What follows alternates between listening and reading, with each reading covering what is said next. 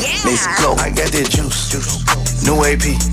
She got that juice. That's right. I got your juicy entertainment news for Tuesday. Stevie J has filed for spousal support from Faith Evans after filing for divorce early November. He's also asking to be absolved from making continuous monthly payments to Faith and to also pay for her to pay his legal fees. Now, you know, their relationship has been extremely tumultuous and very public since they got married in 2018. He filed for divorce at the beginning of November, and then on November 15th, Faith Evans posted an Instagram video of the two of them doing cartwheels on the beach, which kind of had us all a little confused with the caption, "Get us free, bruh." Late last month, then, Stevie J apologized after a video surfaced of him publicly humiliating her and accusing her of cheating, which he later retracted. Now, Faith has responded to Stevie J, and she said she's not paying spousal report and has asked that she gets to keep all property acquired prior to the marriage by gift, inheritance, or devise, or and also any property that came in or any funds after the date of separation.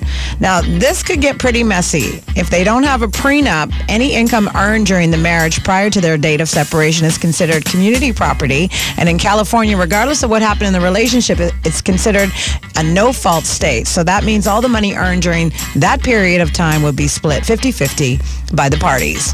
Serena Williams is writing a children's book called The Adventures of Quay Quay about her daughter, Olympia's doll.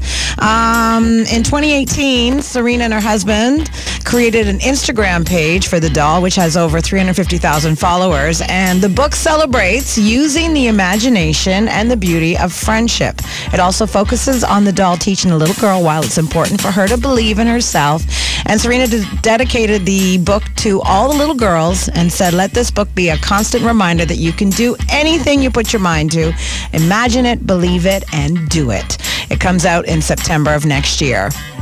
Are you ready for this? Netflix announced the Netflix is a Joke comedy festival that will take place from April 29th to the 8th of May next year in some of Los Angeles' most acclaimed venues, and will feature over 100 live shows with the biggest names in comedy. It's being called the biggest comedy event in history. Probably.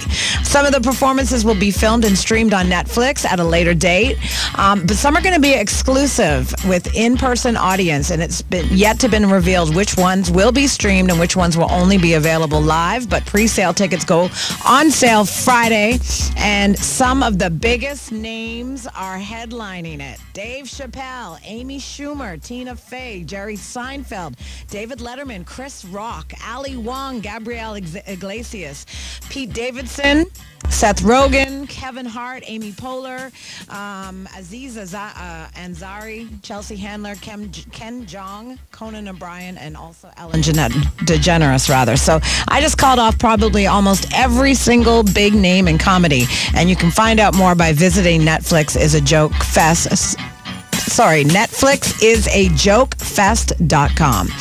Drake has decided he is withdrawing his 2 Grammy nominations. He was nominated for Best Rap Album and Best Rap Performance.